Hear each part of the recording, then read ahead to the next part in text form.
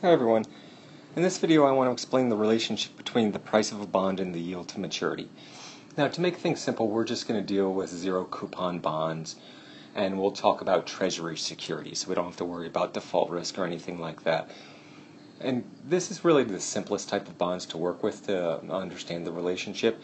And basically the relationship boils down to this. As the price of a bond increases, the yield to maturity falls. And as the yield to maturity increases, the price of a bond falls. So there's a negative relationship between the two. And there's no real deep mystical reason for why there's a negative relationship. It just falls out of the definition of how we define the yield to maturity. So what I'm going to go ahead and do is just show you the formula, do a couple calculations, and then let you go from there.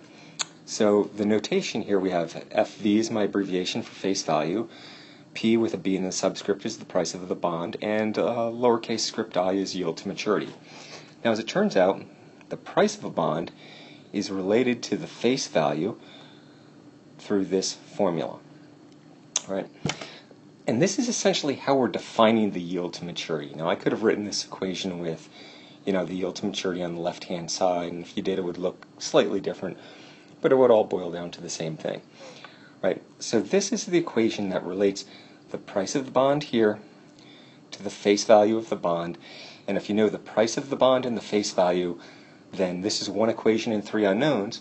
So if you know the price of the bond and the face value, that's going to go ahead and define the yield to maturity here. Okay? So I'm going to give you two of the unknowns, the price and the face value, and that's going to tell us what the yield to maturity is. So we're going to do this twice, and you're going to see, we're going to get one yield to maturity, and then we're going to do it a second time, and you're going to see, as the price of the bond goes up, the yield to maturity falls. And again, there's no real deep mystical reason for why this is the case. It just falls out of the definition for how we define yield to maturity. Okay, so let me erase all this. Now, suppose, for the sake of argument, the face value of a bond is $1,000. So suppose I told you that in 1 year, the U.S. Treasury promises to pay you $1,000. Now, how much are you willing to pay to get $1,000 from the U.S. Treasury 1 year from today? Well, let's suppose, for the sake of argument, you're willing to pay $900. So you're willing to give the U.S. government $900 today if they give you $1,000 a year from now. Okay, great. The question is, what is the yield to maturity in that case, or what is the interest rate? And we can go ahead and just use our equation. And as I said, the price of the bond is the face value divided by 1 plus the yield to maturity. Okay? Well, this is one equation with three unknowns. I told you two of the unknowns over here. So we can just plug in $900 equals 1,000 divided by 1 plus the yield to maturity. Now we're down to one equation with one unknown, so let's just go ahead and grind through it. So multiply each side of the equation by 1 plus I, and you'll end up with 900 plus 900 times I is 1,000.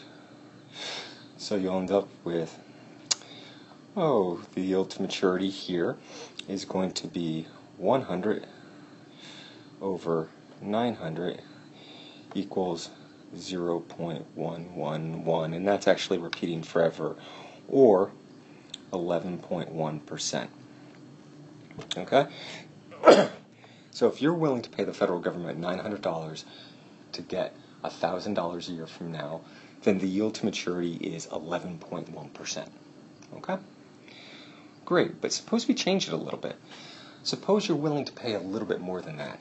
And let's say you're willing to pay up to $950, right? Well, how is everything going to change? Well, everywhere there's a 900, I'm going to have to go ahead and put 950. So I'm going to have to go change that, I'll change that, that'll change, and the ultimate interest rate will change. Okay? So let's see how things change. Excuse me. So if you're willing to pay up to $950 to get $1,000 a year from now, then this will be 950 plus 950i equals 1,000. Well, 1,000 minus 950 is now going to be 50. And then when we divide through by 950, we're going to have 50 over 950. And when we do this, it's going to be 0, 5, and what's the third decimal place? We'll round to 3, or 5.3%. Okay?